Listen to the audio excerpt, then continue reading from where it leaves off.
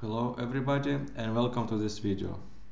In this short tutorial I'm going to show you how to change default window manager in Ubuntu, which is Unity, and it is installed by default. As you can see on the left there is a panel that is always moving and jumping, and personally I find to use Gnome, which is more convenient and works much faster.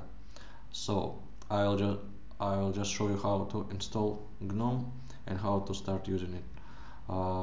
We will need just to install one package, which is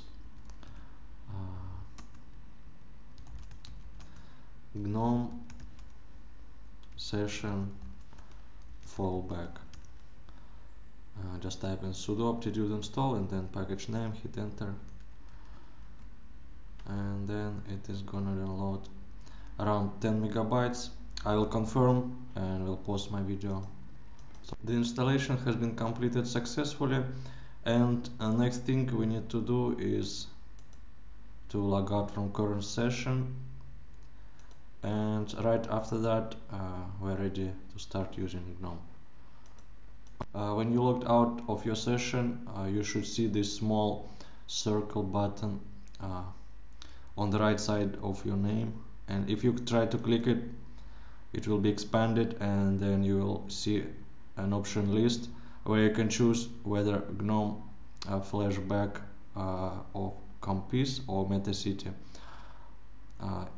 In particular, it is just the same window framework, but it is based on different window rendering engine.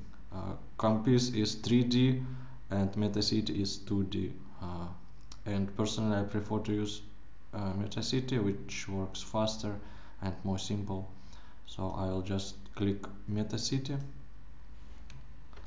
and we'll log in.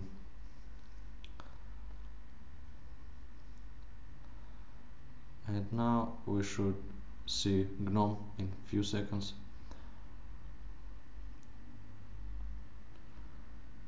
As you can see, there is no more left panel, and we only have these simple menus on the top, which is Gnome and works really fast.